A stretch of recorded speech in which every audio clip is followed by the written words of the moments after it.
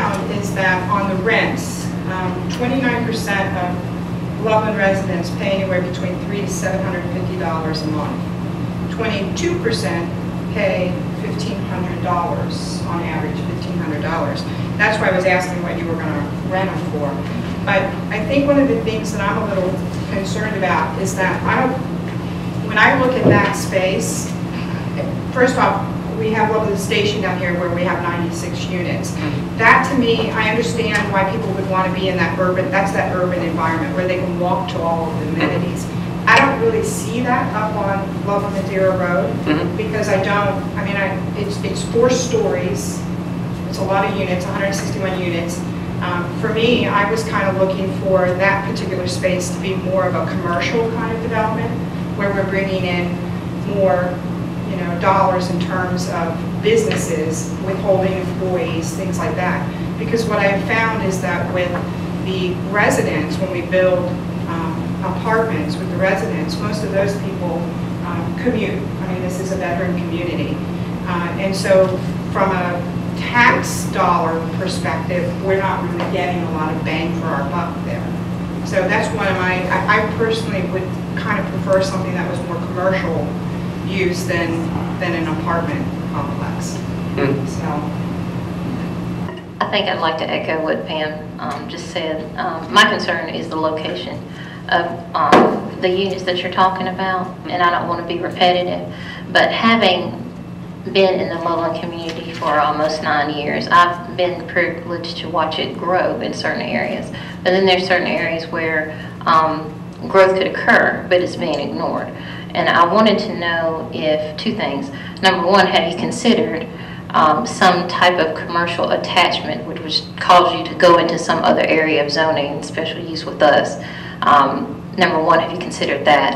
And number 2, have you considered another area of Loveland? Because my concerns echo Pam's. I think when you enter the city, Loveland is very much a bedroom community.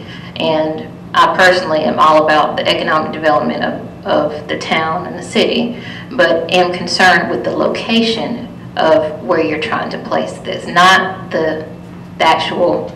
The use, your question of location? Yes. Sure, yeah, no, I understand. No, it's a very valid question, especially the urban planner and me looking at, how uses, marry together, transition, etc. I respectfully felt this was a perfect type of location for this use for the purposes of the transition. So, if you look at down where Kroger is and where the bowling alley, right? Yes. That's, to me, I feel like that's a clear gateway of commercial uses. I don't think that a residential use put down in the midst of that strip would necessarily be a good fit. Likewise, I feel up closer to the highway. I think that's a very specific commercial retail highway commercial feel.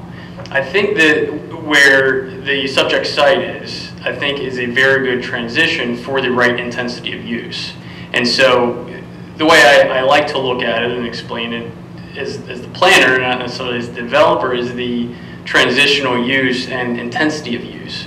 And so even though this is in a highly traveled corridor, I wouldn't necessarily say that you could put any residential there. So I wouldn't put up, a row of townhomes, for instance, because I don't know that that would be a good transition and intensity of use. But I think a high density residential, coupled with the apartments directly across the street and the condominiums, I think it's a good intensity of use. So I completely understand the concern on the type of use, but I would say with the right type of intensity, it marries well to the other type of uses.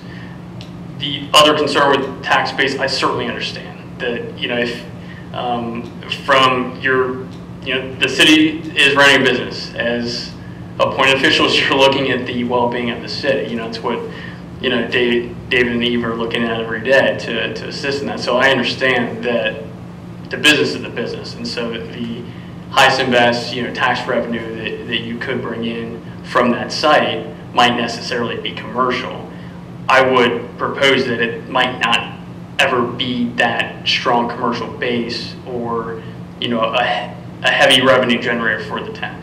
So in terms of the actual, what this facility is going to look like, I mean, right now, if you look at what's along that stretch of the road on that side of the highway, it's a combination of a bunch of hodgepodge of metal buildings and different businesses that aren't necessarily, from an architectural perspective, very attractive.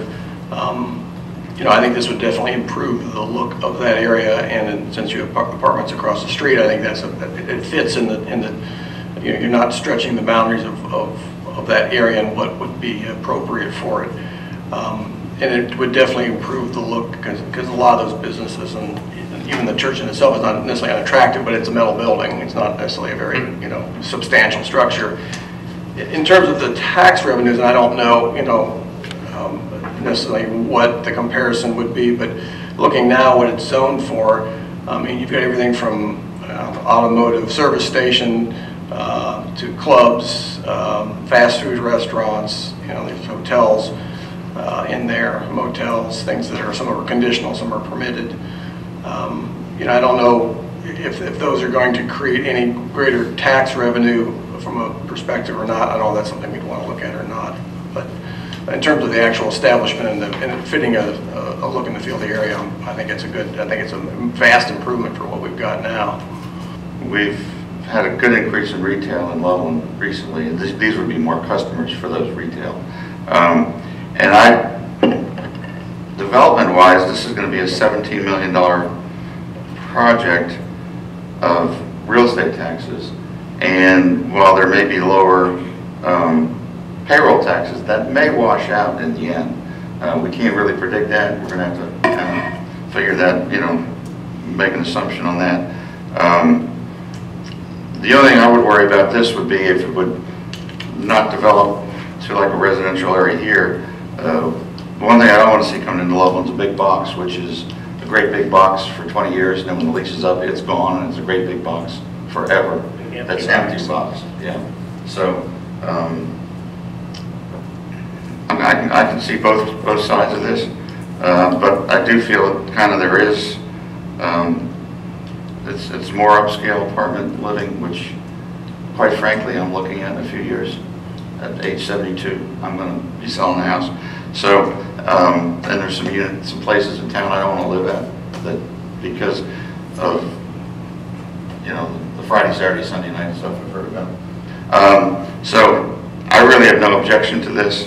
I'd have to kind of look at the pros and cons of the income, because, you know, if you get a McDonald's, they're all minimum wage, and that's not really a lot of tax dollars coming in.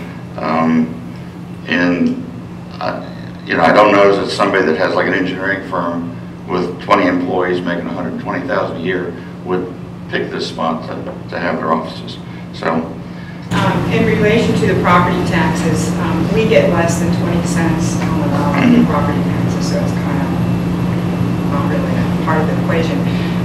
Because of the municipality credit, and you look at the ratio in terms of people who file income tax returns and what we really get out of it, it's less than 30%. So one other thing that I did read in the census too was that the city of Loveland actually has one of the largest proportion of renter-occupied housing units around. Compared to like Montgomery and all those areas there. And our rental occupancy is 21%, which according to this is actually high compared to other surrounding cities in terms of vacancy, not occupancy. No, renters in relation to owners. Oh, 21%. 21% are residents, and 21% are renters. Yeah, so I found that kind of interesting. that includes rented homes. Yeah, that's what I was going to say. That's why when we were looking at the $1,500 as the average, it's because if you think about it, we have a lot of transient people who rent homes, which drives up that number.